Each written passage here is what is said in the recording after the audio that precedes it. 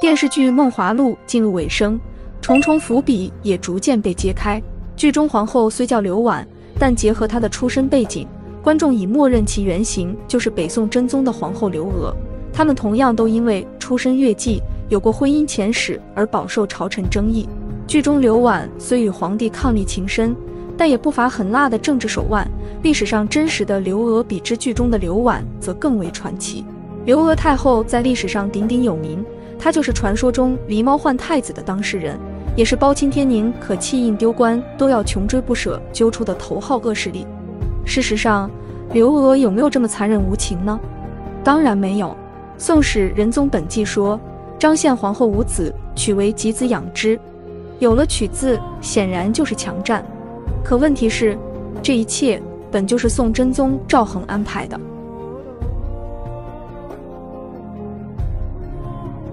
那年杏花微雨，赵恒还是20岁的郎襄王。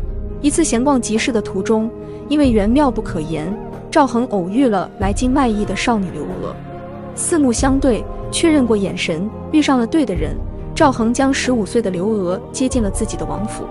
可是赵恒虽然没了亲妈，还有奶妈，婆媳矛盾本就是千古难解之题，何况这个儿媳还是出身低微的乐伎。奶妈将赵恒找了个卖艺女的事上报给太宗赵光义。虽说宋代门阀衰微，大宋皇室对配偶要求不如汉唐那么严格，但找一个出身如此低贱的，还是震碎了当爹的三观。才刚入门就要扫地出门，热恋期被迫分手，赵恒百般不愿，把刘娥送到下属家，找着机会便出去幽会。所谓妻不如妾，妾不如偷，偷不如偷不着。正是因着这样的牵肠挂肚，赵恒对刘娥始终热情不减，一直维持了近10年。景德元年，赵恒终于把刘娥迎入宫中，此时距离初见已经16年了。当初的美少女已熬成30多岁的成熟妇人。唯一幸运的是，赵恒依然不忘初心。4年后，爹亲赐的皇后去世，赵恒想立刘娥为后，奈何反对票过多，嫌弃她的出生。赵恒10几年都耗下来了，不在乎和大臣们多耗一点时间。他逢年过节就给刘娥提一提位分，很快就升到了德妃，4妃之一，这下身份不算低了吧？可大臣们还是不同意，刘娥对大宋朝也没啥贡献呀。赵恒无愧这个名字，很有持之以恒的耐力。没有办不成的事，只有不努力的人。不是说刘娥对大宋没啥功劳吗？让他喜提一个皇子，看大家还有什么话说。刘娥年纪大，不适合再怀孕生子，正好刘娥宫里有个丫鬟姓李，平时沉默寡言，不爱嚼舌根，看起来比较可靠，被赵恒选中成为生孩子的工具人。后来李氏生子，孩子被宣布在刘娥名下。大中祥符5年，刘娥册封皇后。说刘娥一手遮天，玩了出狸猫换太子，是绝对的诬陷。要说调包，也是赵恒一手策划，只为了把这位少年情人稳稳当当抬上皇后宝座。甚至为了给大臣封口费，在册立刘娥前，赵恒还群发红包，将大臣们集体提了一级。至此，15岁那年的青梅竹马，终于在近40岁这年修成正果。赵恒每天批作业到深夜，刘娥就陪在旁边，还常替他答疑解惑。年纪大了以后，赵恒经常生病，政事就全权交给了常有真知灼见的刘娥处理。刘娥成了实际上的帝国一把手，而且在她的维护下，大宋朝运作得很正常。不过，女人干政可触动儒家士大夫的底线了。天禧3年，宰相寇准秘密提议要皇太子监国。尽管赵祯此时才只有10岁，但从名分上来说，他比母后名正言顺多了。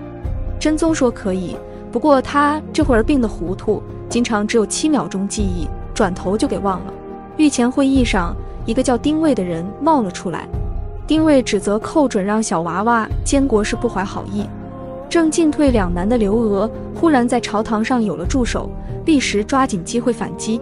真宗这会儿也忘了曾和寇准有过约定，寇准当场就懵逼了。寇准因此罢相，丁谓顺利升级。另一个大臣周怀正算是看出问题在哪了。皇后最强有力的后台就是当今陛下，想杜绝他干政，只有先干掉陛下。周怀正真有这么大胆，他决定来一出公平政变，杀丁谓，废皇后，立太子，让赵恒当太上皇，再让寇准重新当宰辅大臣。周怀正这人能处，有事他是真敢上。不过文人造反要是能成事，中国历史早就不知道改写多少回了。计划很快走漏了风声，传到丁谓这里。丁谓听说有人要杀了他谋反，屁滚尿流把这件事汇报给了上级领导。之后周怀正被杀，寇准躺着也中枪，被一脚踹出了京城。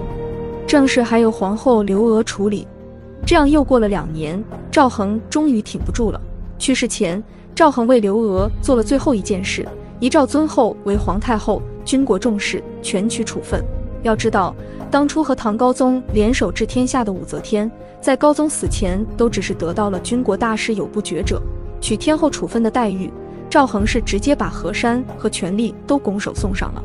但皇帝驾崩后的权力交接，真有那么顺利吗？作为一个权臣，丁谓不趁这个时候欺负刘娥这对孤儿寡母，都是给权臣这个古老行业丢脸。丁谓想办法阻止刘娥母子与大臣见面，国家一切大小事务都由丁谓指示。给太后和小皇帝的报告就说这是群臣商量好的，告知群臣的指示就说这是太后皇帝下的旨。实际上一切都是丁谓一个人的意见。刘娥当然不甘心当个傀儡。正一筹莫展之际，已故的赵恒给了他最后一记助攻。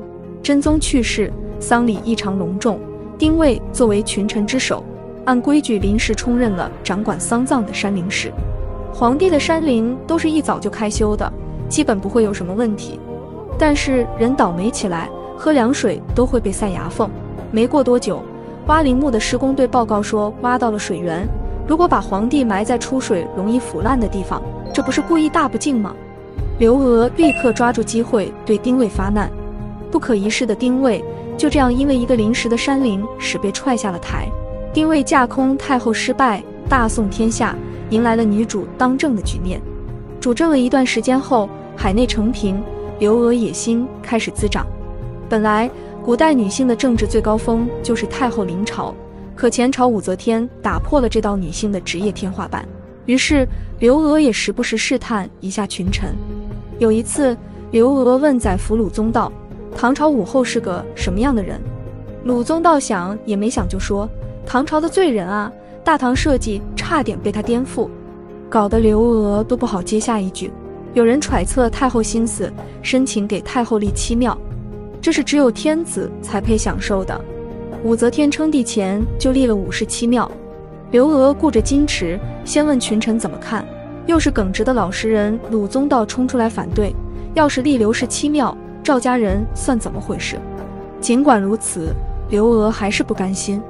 有一次，仁宗和太后一起去慈孝寺上香，通常皇帝的仪仗队走在最前，刘娥却故意安排自己的队伍先皇帝一步，还是鲁宗道出来制止。古话说，夫死从子，才是女人该守的正道。刘娥这才乖乖地退居2路。因为刘娥的举动，大宋群臣都颇为紧张，难道在自己有生之年又要见证一个刘则天了？但凡骨头稍微硬一点的，纷纷竭力谏言，请太后还政给皇帝。